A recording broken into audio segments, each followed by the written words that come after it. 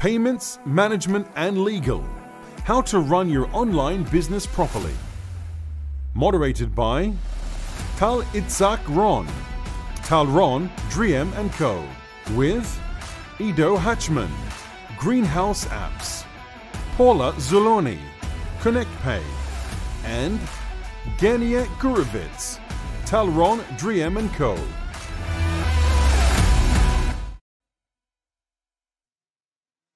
Wow. Wow. Okay. So I'm Tal Ron. I think that's the best stage that I ever seen in any gaming event, actually. It's so cool and very, very nicely presented. And I think that this Sigma for this year was really surprising everybody, because everybody thought that at the end of the pandemic, it'll be like a low-key event. But I think that what Iman and the Sigma family managed to do is like a miracle. 4 different events. I was also going to the other one at the other place, and I can tell you that everybody was shocked in an amazing way. Like, I know Iman like since 2014, so to say it's shocked, every time I'm surprising more and more in a good way. So first of all, thank you for the Sigma team. And let's start with an applause for the Sigma team. Woo!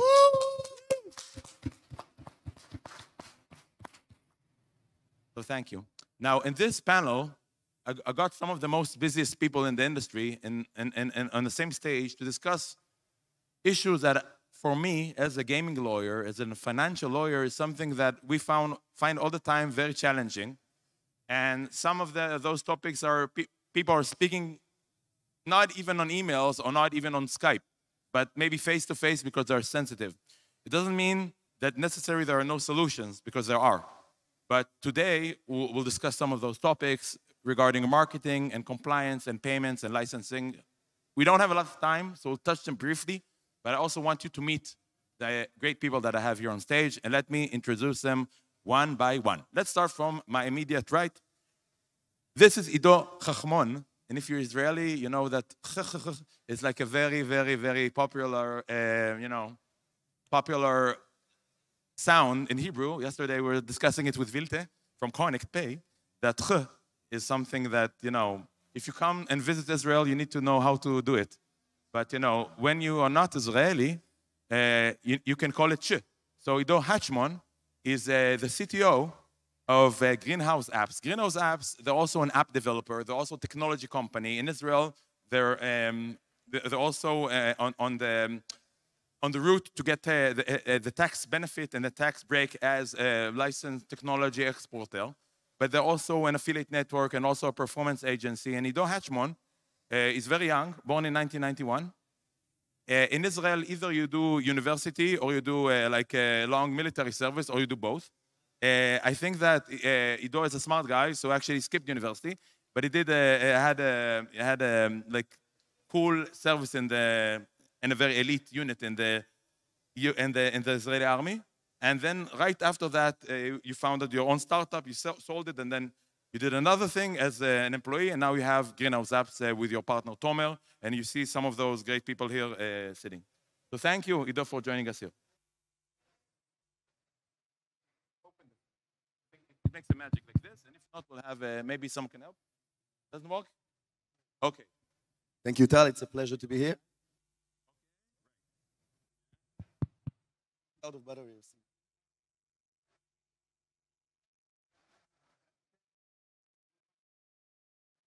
Okay. No. Okay. Now. Okay. Thank you. Okay. Let's move forward, and hopefully we'll get. Can we get for my friend Ido a working microphone? Thank you. Let's see if it works.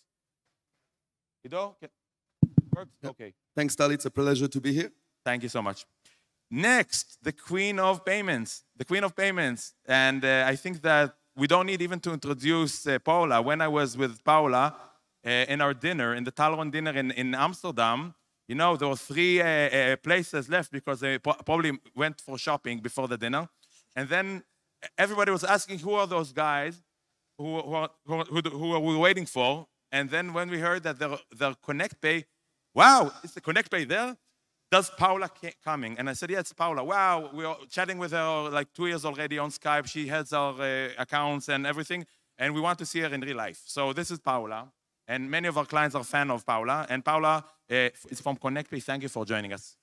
Hi, Tal. You're too sweet. Thank you. Hello, everyone. I'm super excited to be here. Thanks for having me. Thank you, Paula. Thank you. Again, Paula is a very busy person from Vilnius. Last, probably also a guy that I cannot run my office without Genia Gurevitz. Genia Gurevitz has been working with me like 5 years or 6 years already.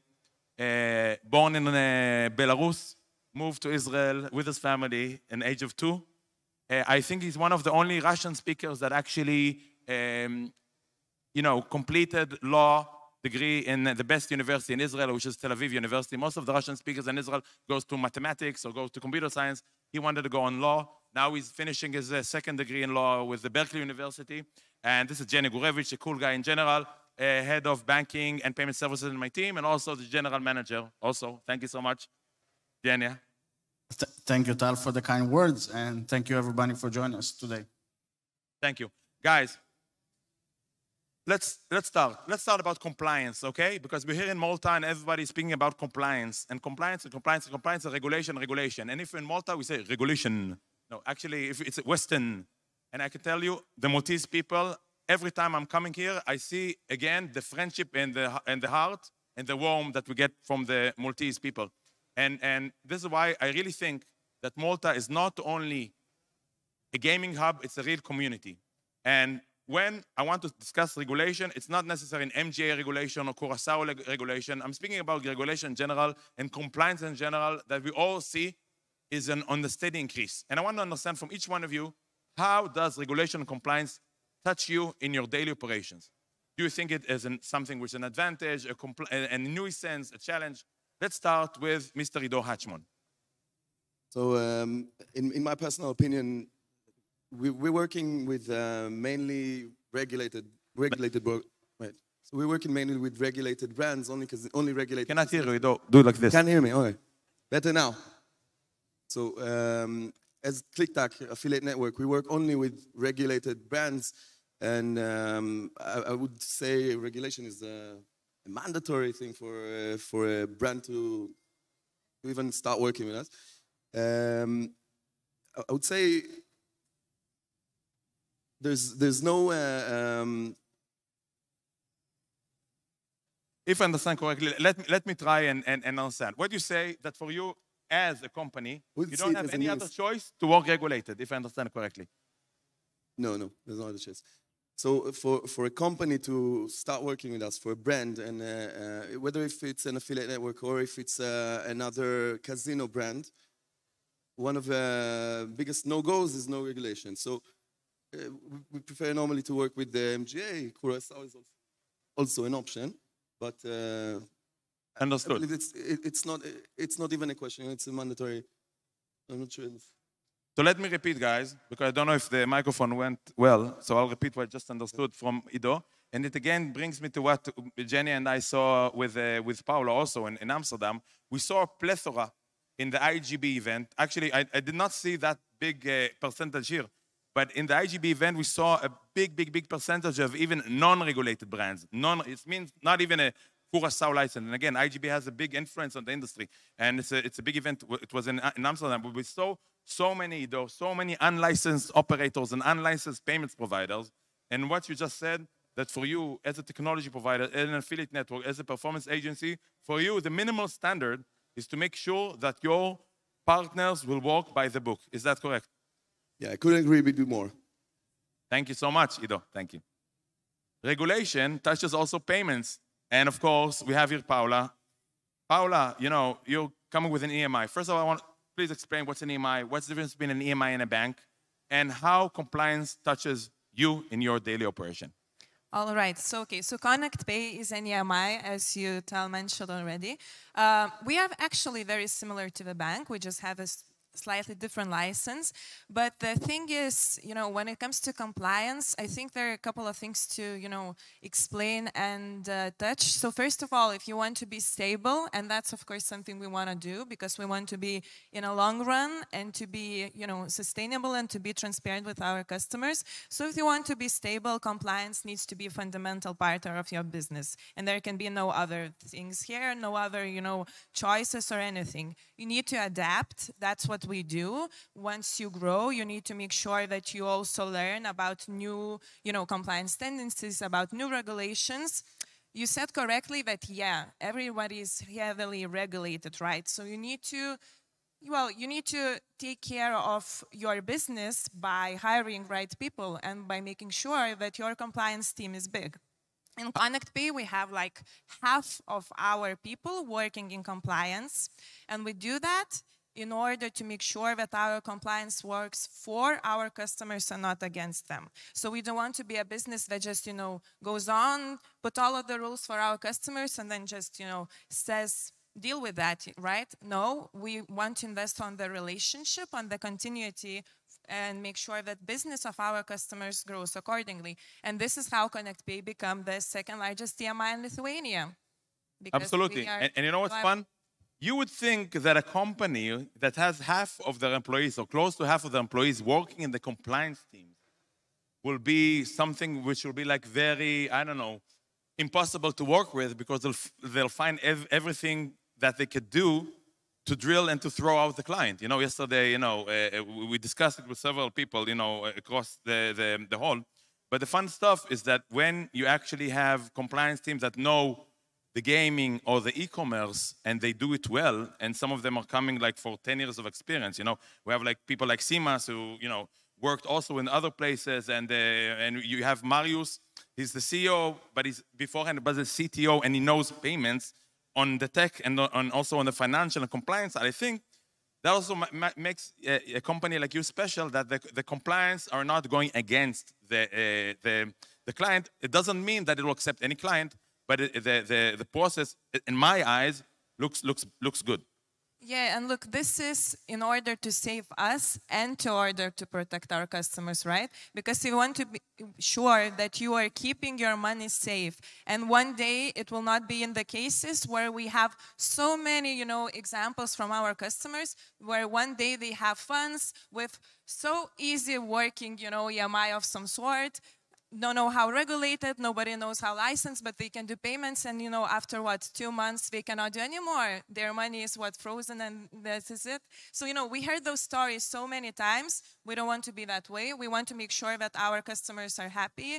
They have their funds stably held with us. They can do business with us. And we build our processes and our compliance around gaming industry too. So we are experts in the field. We know how it works. We know how to make it easy as possible, but also stable, transparent, reliable. Thank you, Paula. I cannot agree more. And you gave something that for me touched, because it's something that affects our business. You spoke, and that I think the third sentence you just said from the last one, you spoke about, let's say, payment service provider, with or without a license, that suddenly you spoke about blocking of funds. We're here in Malta. Everybody knows what happened 1.5 years ago with, I think it's 1.5, with SATA Bank, and there are other SATA banks all around the world. Genia, our head of banking and payments, we also deal with this type of, let's say, how can we do it? I don't know how to say it in English. Quotes. Quotes, or I don't know. We call it payment service providers, but they don't have any license to do anything. And Genia, maybe. Yeah, so from our experience, we deal with many what we call like red flags. We get approached a lot by many payment institutions, and one of their strongest selling points, get this, that they're not FATCA or CRS compliant. This is one of their selling points. And this is quite peculiar and also very intimidating for us, because we don't put in arm's length ourselves and our clients. And I think working with this type of clients or providers is very dangerous, because first of all, you don't know what will happen tomorrow with clients' funds. Just in passing days, we heard about some payment institutions that falsify chargeback claims. And I couldn't believe it. I saw like a fake SWIFT, a SWIFT that we actually wanted to validate it with other counterparty, and the paying party said, listen, this is like a falsified transfer confirmation. For sure, it never been sent from our bank, and I was just shocked. I thought this type of things does not exist. But then, yeah. So from our experience, compliance is not just like a cool thing to say. It's not like name dropping. For us, it's like stability to your business. It's stability with your banking partners, with your technology providers. You have more trustworthiness within the community, within the industry. So from our perspective, it's very important. Genia, do you remember, we have like a policy that we started, I think, only in the last year. I think that every event that we speak in, we have like, during the event and after, we got lots of like LinkedIn messages, emails with fake profiles. And you know how you know it's fake. Normally you don't have any picture, normally you don't have mutual friends, normally you have like a stage name, etc. Or someone approaches you via WhatsApp. I don't have Telegram because Telegram. Or Proton Mail.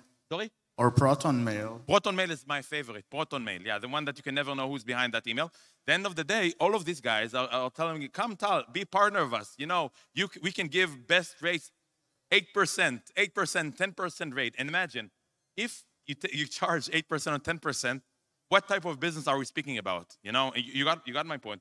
We will not need KYC. We don't need a rolling reserve. This is an advantage. You speak with a bank. There's also banks here in the event, banks. Yeah, we don't have CRS reporting duties. We don't have factor reporting duties. You can do whatever you want. Listen, for some clients, it can be an advantage. In this panel, hopefully we all understand, in this hall, and people who come here to Sigma with their face, with their name tags, understand, for this industry to contain and to be sustainable, this should be cleaned. No more cowboys. That's very, very, very much important. And this is, I think, it's a message that many of the people here agree. People can work on casinos and be licensed, even if it's Curaçao, as long as it works by the book. Paula, so now as you said, you grew from, I don't know, number 20 to number 2 in quite rapid amount of time, short time in Lithuania, which I see as a banking capital. It has cool banks, it has cool EMIs, and it has cool people in general, but with very, very difficult names, I cannot, I'm Tal Ron, but if you know the Lithuanian format of naming, but it's, for me, I cannot say most of the surnames.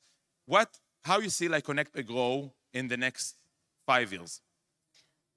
So, our main goal is to become from the niche EMI that once was just a small, fintech there, to become a billionaire company, and then to make sure that we are one-stop shop for all payment needs there. So what we are doing actually, and right now, and what we started, and how we became that number 2 company and number 2 EMI in Lithuania, is because we always listen to what is needed for our customers. So, we see the tendencies, we ask them what they need. They say we need, product, we need payment initiation service.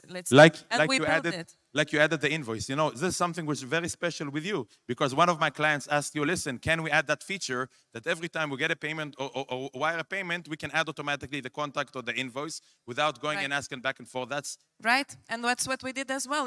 All our features that we build, every single of them is because we were asked by our customers. We don't go ahead, do, something and then say, I don't know if somebody is going to use it or not, because this is not how it works. It should be opposite.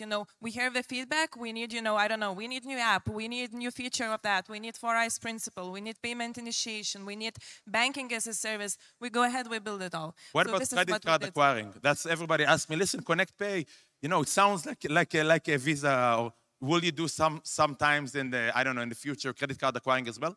Absolutely. This is on, what we're working for. Okay, that's good. That, I can tell you that probably there is a demand for Russian cars like Mir.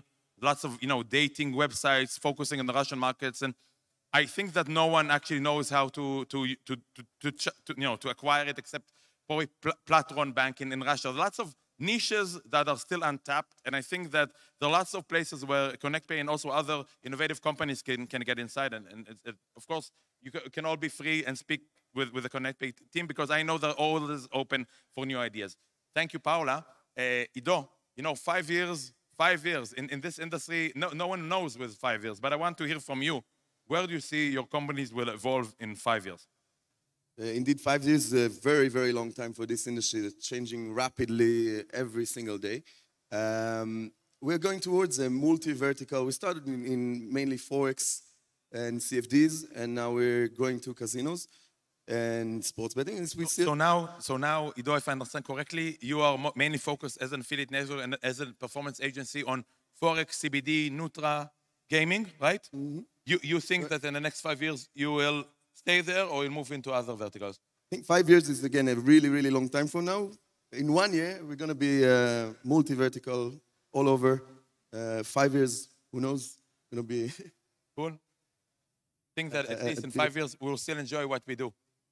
Guys, is there any questions from the audience? We have like a full house today, which is really fun. Any questions? Any questions? We're starting on time, ending on time. I want to, please join me to thank our great panelists that we have here. Ido Hachmon from Greenhouz Apps. Thank you. Paula Zulone with a dot above the E from ConnectPay, Head of Accounts and Queen of Payments. And Mr. Gurevitz, lawyer. Thank you so much from Tel Aviv, Head of Banking and Payment Services and Tal Ron Drihem Co. Thank you so much. I'm Tal Ron. Thank you. Thank you. Bye-bye.